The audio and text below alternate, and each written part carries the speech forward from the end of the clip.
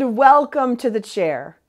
My name is Ammie Bouwman. I'm with forhisgloryministry, and this is our weekly teaching.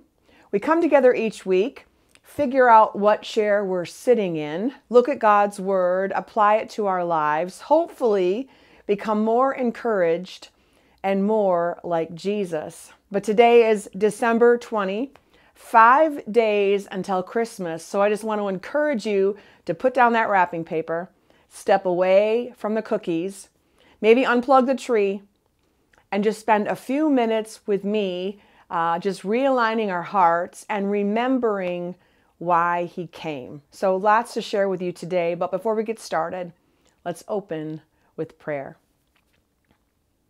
Father God, I thank you. I thank you that this season is a reminder of Emmanuel, God with us. And Lord, we need you today. There are so many people struggling, so many people hurting. In spite of this Christmas season with all the festivities and all the ribbons and all the bows and all the presents and the trees and all of the festivities, Lord, we need your peace. And so, Holy Spirit, we invite you into this time. We ask that you open up our hearts and our ears for what it is that you have for us today, and that you realign our hearts with your word. Thank you, Lord, for everything that you are going to do. And we ask all of these things in Jesus' name. Amen. Well, I don't know about you, but I still have some Christmas shopping to do for my husband. Don't tell him, please. He's really hard to shop for. We have kids coming over on Christmas Day, grandbabies, really excited about that.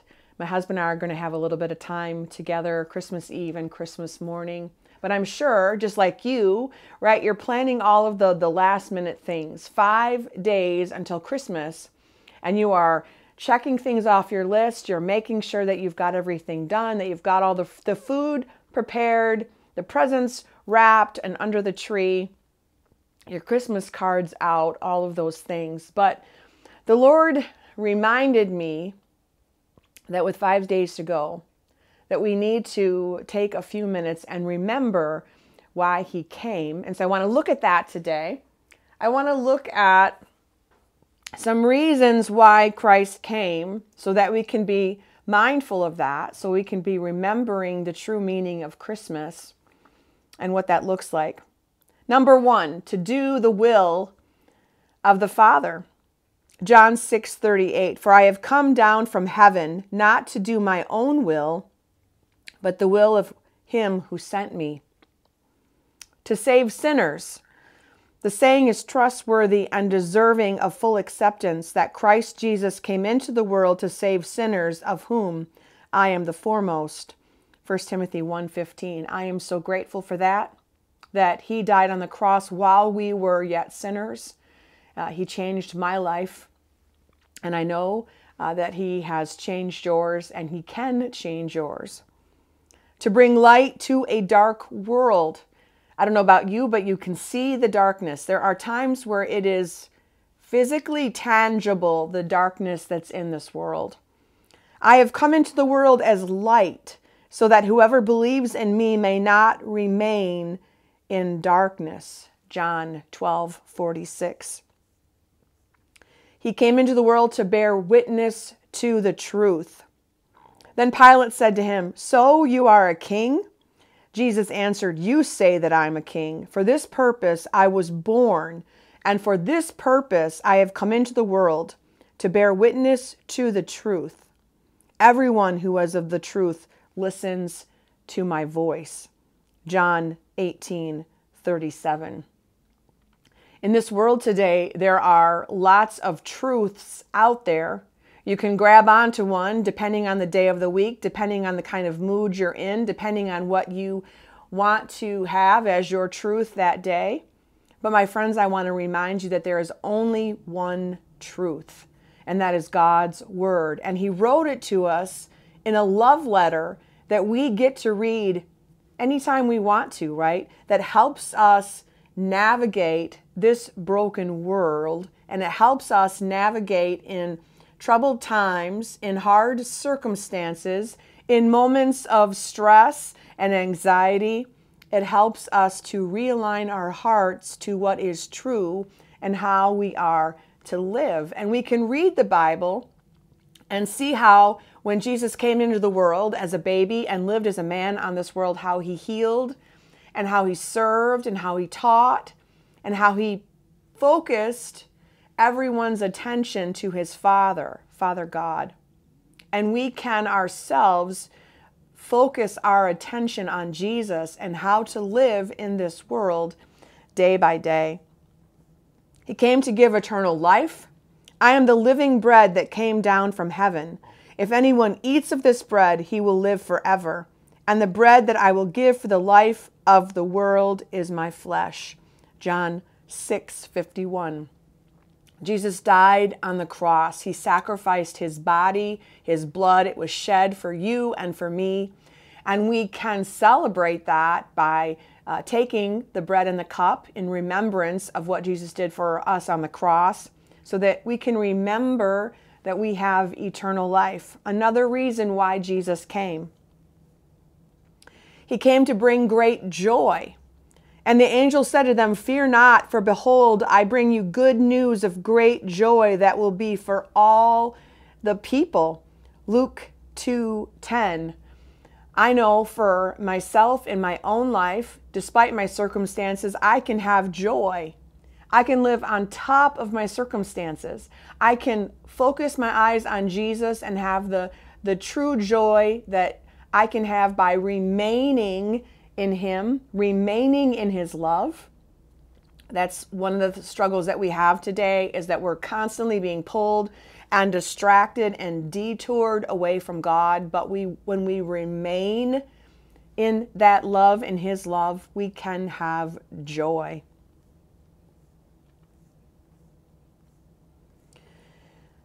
He came to reveal God's love for sinners.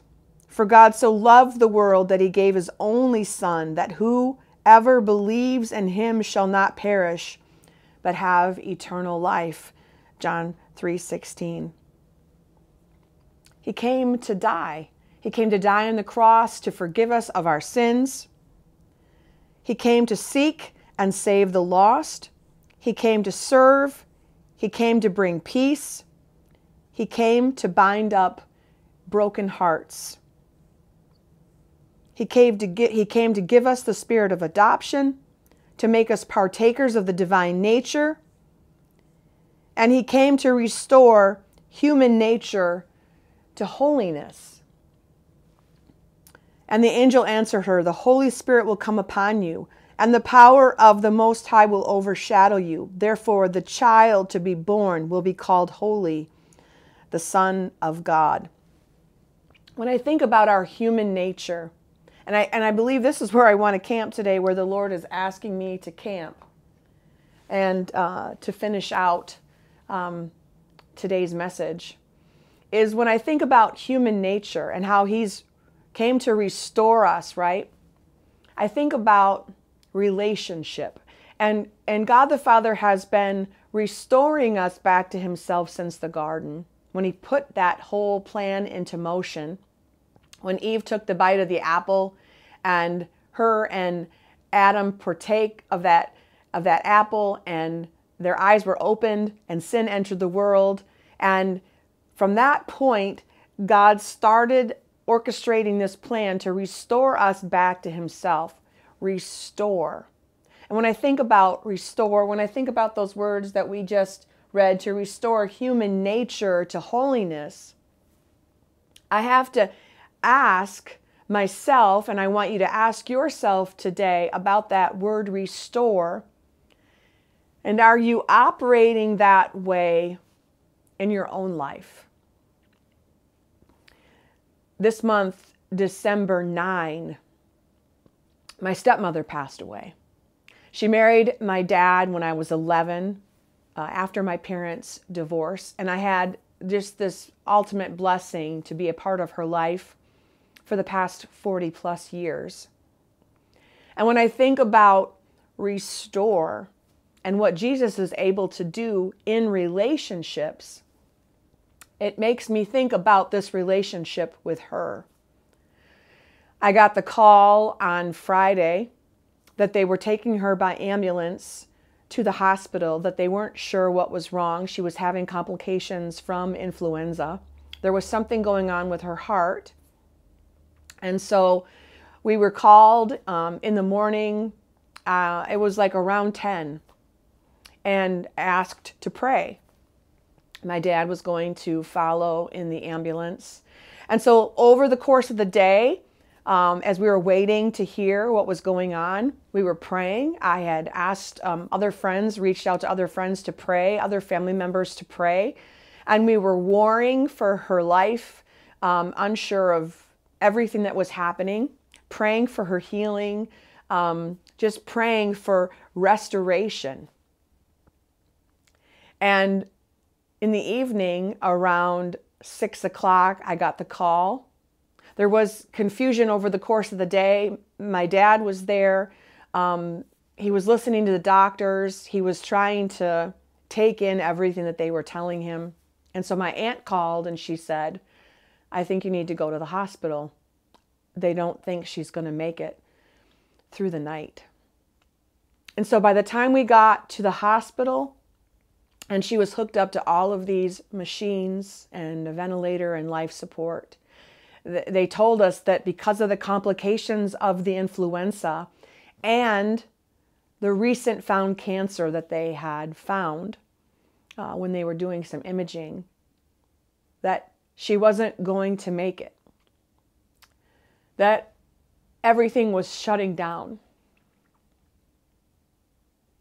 And from the time that they started disconnecting her, from the time that I got the call that morning, it was less than 8 hours. In 8 hours, our entire lives changed. What I'm reminded about when I think about her is how grateful I am of the relationship that we had. And just last month, her and my dad and my grandma and our family were at the Thanksgiving table and had the most beautiful day, celebrating, being thankful for family. And I got to love on her and kiss her and hug her and tell her how much I loved her. And that was the last time I saw her. And even though we have talked and texted since then, that was my last interaction with her. And then she was gone. So when I think about restoration and Jesus coming into the world and all the reasons why he came, I'm asking you today, are you receiving all of those reasons? Are you living that out in your life? Are you offering up to others that same restoration, that same love, that same forgiveness, that same service that Jesus did for all of us? I know so many times in these human bodies, right, we get caught up in the flesh. We get caught up in being wounded, in being hurt, in being stubborn, in being not offering up forgiveness to other people, and our relationships suffer. Our relationships with other people suffer. And I think sometimes we think, well, I'll call her tomorrow. Well, I'll email him tomorrow. Well, I'll check in with them next week when my temper is quieted and maybe I will choose my words. When we think about why Jesus came, and all of the reasons, I share with you my tragic story this month, because we never know how long we have.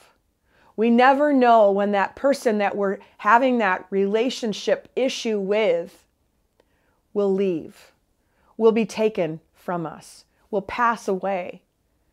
Or maybe there's never another opportunity to say you're sorry, or I love you, or hey, thank you for being in my life. What I am so grateful for to God is our relationship. for the opportunity that I had on Thanksgiving to love on her, and that our relationship was in good standing, right? Because of what we were both utilizing in our life, which was Jesus, right? Jesus loving on us, forgiving us, restoring us, so therefore we offer that up to other people.